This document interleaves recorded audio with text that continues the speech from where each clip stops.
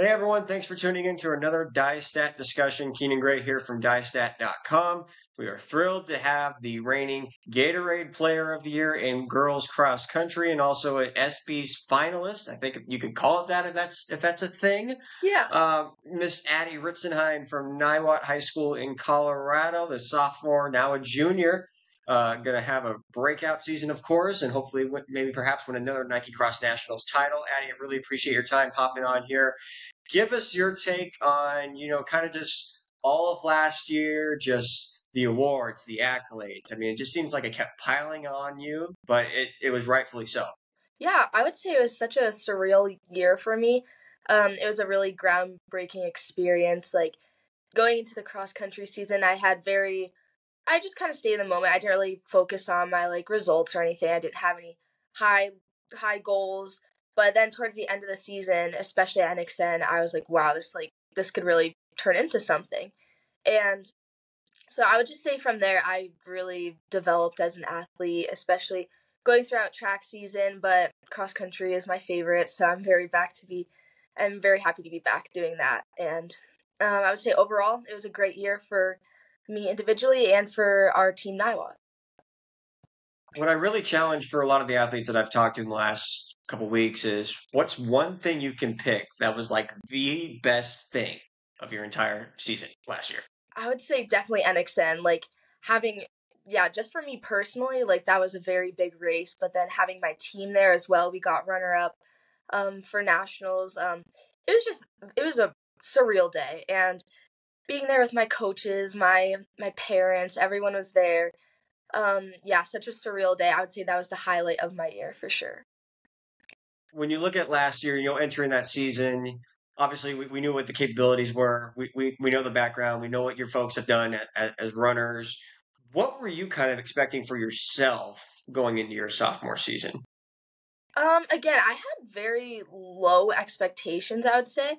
I kind of just ran for my team. I still run for my team now, but now I have some more higher individual goals as well. So going into my sophomore year, there was some expectations. Like my dad was a professional runner and stuff, but I didn't let that get to my head at all. And then just seeing what I did at NXN and how well I did at NXR and state, that really just drove me for further success. When did it kind of come to, I guess, fruition when you realized this was going to be a good opportunity for me to really showcase what I'm made of? Again, NXN was very much that moment for me. Then getting honored to be named the Gatorade National Girls Cross Country Runner of the Year. That was also that was just, it kept going on, it kept stacking on top of it. But I feel like it was important to not let myself get ahead, too much. Still stay in the moment and be with my team and my family. But overall, yeah, I would say NXN was the first start of that. Let's talk about NXN. I mean, that was an experience in itself, not just because you won, but the race and the conditions. I'm not going to swear on here, but it was not a good day of racing conditions. Tell me what you thought of, going into that race after watching the boys do their thing, and it's like, oh, now I got to go run through that now. Yeah, it was a very extremely muddy course. It was a very, very hard course. I think the reason why Colorado and our region did so well was because it was such a hard course as well. We run on those courses daily. We do our runs there, we do our runs in the mountains, up hills. So I think NXN was it was a really hard course, I'm not gonna lie. Going up those last two hills and stuff. But I mean overall, especially actually going after the guys, that was really hard too. Every turn you had to be very strategic with where where your footing is, where you're gonna go. So, I mean, I think it worked to our benefit as a Colorado runner, but it was again a really hard course. What I thought was really cool was kind of seeing I could say past now because now she's going off to North Carolina State, I think. Yes, Bethany Mahalik. I think she graduated last year. Could be wrong. Yeah, she graduated. Yeah. Yeah, that's what I thought. I always confused if because you always said, "Oh, I'm a junior." I'm like, well, it seems like you're a junior every single year. But it seemed really cool. Just like I said, the past, the present. were right there at the very end. I mean, how special kind of was that for not only yourself, but really the state of Colorado? It was so special. It was surreal. Like, Air Academy, the team that Bethany was on, their team won nationals. That was so exciting for them. And then our team, we got second. And we at NXR, I feel like our NXR is kind of like a mini NXN. If you say, we have like Mountain Vista, Air Academy, Lone Peak, all in our NXR region. So I think we just were prepared. It was it was a strategic race, I would say, but it was special for the state of Colorado as a whole, having everyone do so well. Even the guys did well too. I think mentally, for all the Southwest runners going into NXN, you had to like make adjustments like you did at NXR Southwest because the course changed because of a pipe burst under the golf course. Do you feel like that was that was a little beneficial for you guys and just even the Southwest as a whole? Yeah, I would say so. I mean, at our NXN, like our Southwest, it was really hot. That was the only difference, but it was Mhm. still muddy.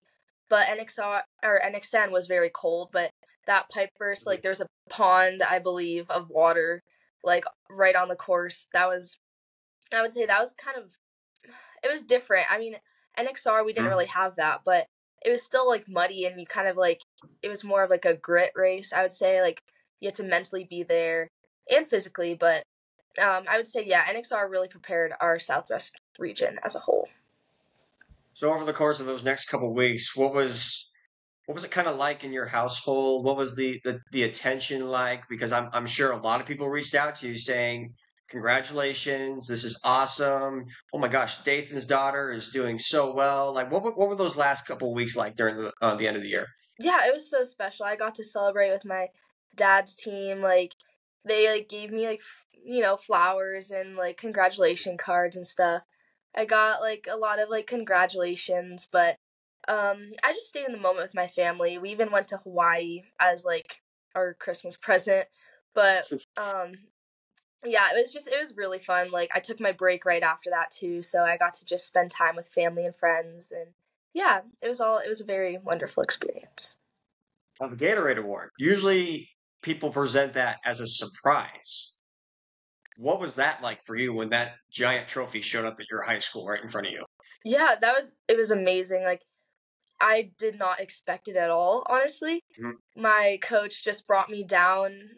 He got me out of class and stuff and we went down to the track and then I thought it was going to be like a mini interview. I was told about like state or something and I was down on the track and then everyone surprised me, all my friends and family, and then I saw Caitlin Tui and she gave me my Gatorade trophy. I'm a big fan of Caitlin Tui. So Mhm. it was so special and so surreal. How much of a fangirl were you when you saw Caitlin holding that thing? I gotta be honest. I was like, this has got to be a dream. Like, I was like, this can't be real right now. It was so cool because I was like not expecting that at all either. Like having everyone Mhm. rush up to me and then I like look over and I see Caitlin Tui. It was just so special. Well, and the Gatorade Award is not just obviously for what you achieve on the cross country course of the track. It's also what you achieve in the classroom. I mean, how important are your studies and what you do also in the community? Yeah, I would say I very much prioritize my academics as well as my running. I'm taking 4 AP classes right now and like 2 IB classes. So I keep up with my grades, but I try to balance my social life and my like running and my schoolwork. So it's all about balance and like community stuff. I used to volunteer at the Humane Society. I think it's just very important to be very well rounded, and I think that's what helped me get that Gatorade trophy as well. And that's one of the big priorities. Like I said, with Gatorade, when they award that, they give it for someone that has a high GPA and does a lot of good things for their community. What did the winter look like for you? I know you got a chance to run at New Balance Nationals. You ran under 10. I think it was like what 9:52 or something. You ran for a Yeah, I two believe. mile. Just, I mean, such a huge jump from what you made last year. Just tell us a little bit about the indoor season. Yeah, the indoor seasons, I would say I took a long break. I think I took like 3 weeks off maybe. Just to kind of like give myself a little bit of a rest and like I knew I'd be having a long track season, so the longer the rest the better. but we ran our first big race at, again, New Balance Indoors. So that was the first year we went to New Balance Indoors. Last year we went, or 2 years ago, we went to Nike Indoors, and that was also a very fun experience. But we went to New Balance last year with the whole team, so that was all very fun. We got to celebrate and everything with our team. And then throughout the track season, I just did some like little mini races, little local ones. And then I ran state. I ran the 2 mile, the mile, the 800, and the 4x8. So I ran a lot of events to help our team. Our team won, so that was very exciting. And then I ran at Brooks PR. Brooks PR didn't have the best race there, but it was a very fun experience overall, and I learned a lot from that race. You had a lot of miles under your belt, I guess, this outdoor track season. I'm sure Oh yeah. you definitely felt it throughout the season. Oh yeah, for sure. So, what to me, and obviously I was there for it. I got to see it. Penn Relays was a big deal for you to win that race, and that was after you had signed your NIL deal with On.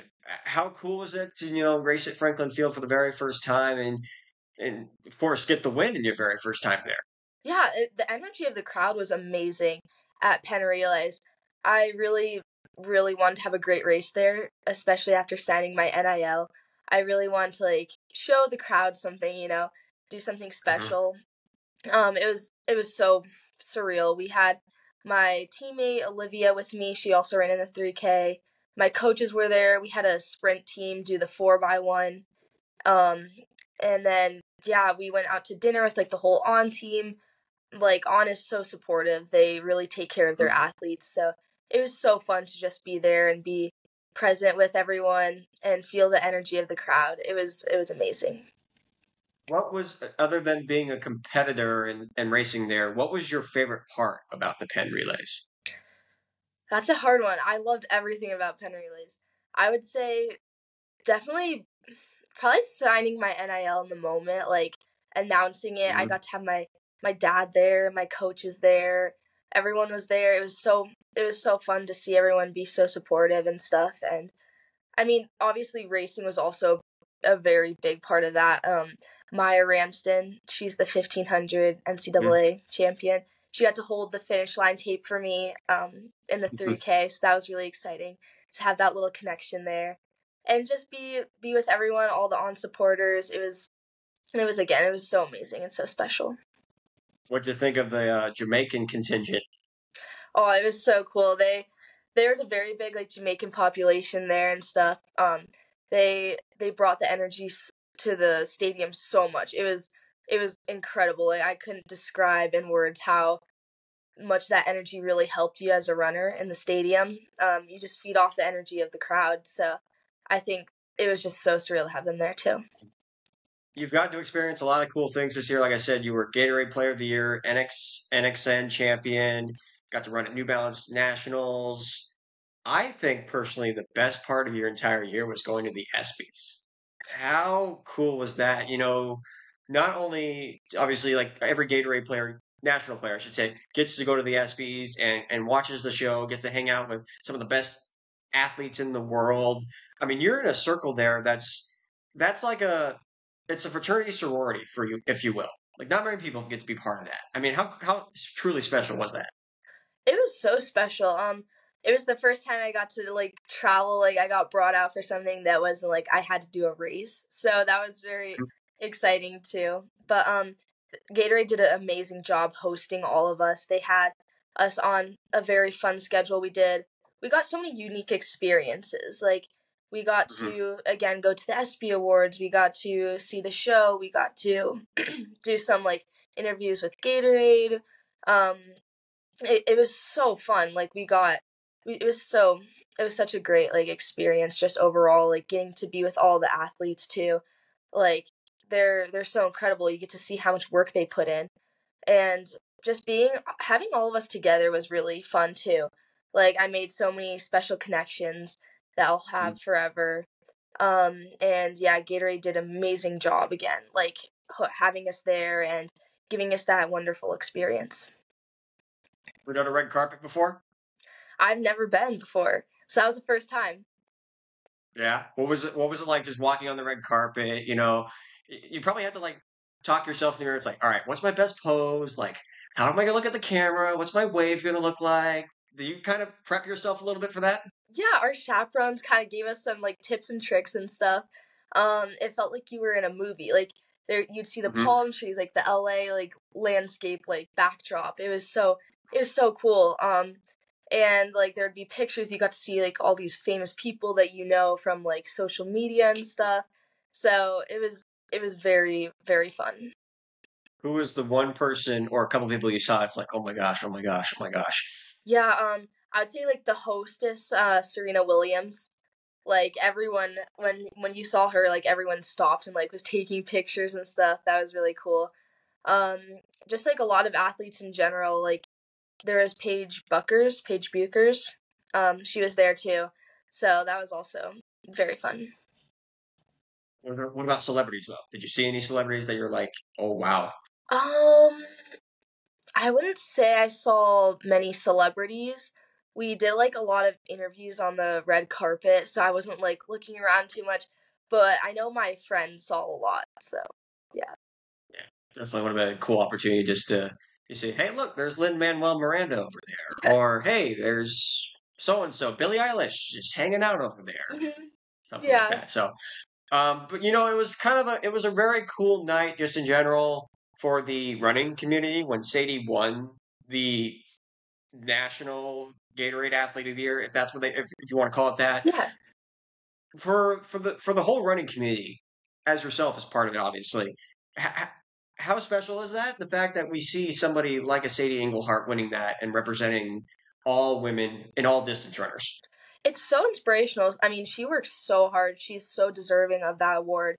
Um, Being there to see her like true reaction, it was like very emotional. Like she was so happy. She deserves it all, and she's a great person in general. Like I got to be really close with her on the trip too. So just seeing her support the running community as a whole, that was very inspirational, and I can't wait to see what she does her senior year as well. Like she's so talented. Um, yeah, and seeing her go off to NC State as well as with Bethany too. They have such a strong team, so I can't wait to see her career develop as a whole. Is there a kind of a takeaway you've learned from, like a lesson you've learned from her? Because obviously she's one that's had the spotlight on her since maybe eighth grade, as Mhm. maybe as early as eighth grade, I should say, and obviously freshman year. But like, is there something you learned from her to kind of like handle the spotlight, handle the moment, and not obviously overthink everything? Yeah, like I think she does a very good job of staying in the moment, not letting like social media get to her because I feel like that can be very Mhm. detrimental to one's like running career as a whole.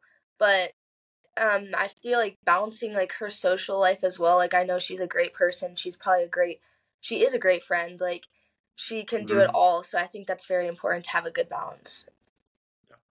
Sounds like you had a busy summer, not just including Paris. You got to go on a couple of trips as well, but tell us a little bit about the summer and just the experiences that you had, along with the training that you've been doing as well. Yeah, after Brooks PR, I took I would say like 10 days off, and then I started doing some cross training. So I was with the team for quite a bit, and then after that, we went to the SBs. So we went and did all of that. And then I really got into my training after that. I started ramping up my training a little bit. And then we went to Crested Butte, which is a mountain town in Colorado that's at 12,000 feet. So, like, professionals like Emma Coburn runs there. Um, there's a lot of professional runners that go up there. So we had our little Niwot cross country team camp up there. We were up there for 4 days, I believe. So we got to do some hard training, some fun games, team bonding, stuff like that. And then after that, the day after, we went to Paris for 8 days to watch the Olympics, specifically track and field. So that was really fun. I went there last summer as well. So it was my second time being there, but it was a very fun trip. I got to see some of my dad's athletes compete in the stadium. It was a very fun experience. And then I came back from Paris and just did some training, and then I started school 2 weeks ago. Yeah. What was arguably your favorite part of the entire Olympics? probably the men's 1500 final. That was a very big moment, especially for me and my family. Yard got third. He got bronze, so it was a surreal moment. For him and his family as well. Like, we got to see him like hugging his family. It was a very emotional moment. Everyone was so excited and so happy. So I would say the crowd also, we had like, there's like light shows and stuff. Like, they did a very good job of making sure the crowd was included. And I think that's what really, like, they feed off the energy. So yeah, it was a very exciting moment overall. It's okay to say like Cole Hawker was cool too. I know he's not your Yes. dad's athlete, but it was a big turning point for American distance running. I know the men's 1500, like, all the Americans did well. Like, I think Hobbs Kessler even got fifth as well. So having America really show up there, like, all the American fans in the stadium were going wild. They had their American flags up. Seeing Cole Hawker just dominate that field as well, like seeing him do what he did at the Olympic trials, that was really inspirational as well. So that's we'll call it your favorite men's moment. What was your favorite women's moment?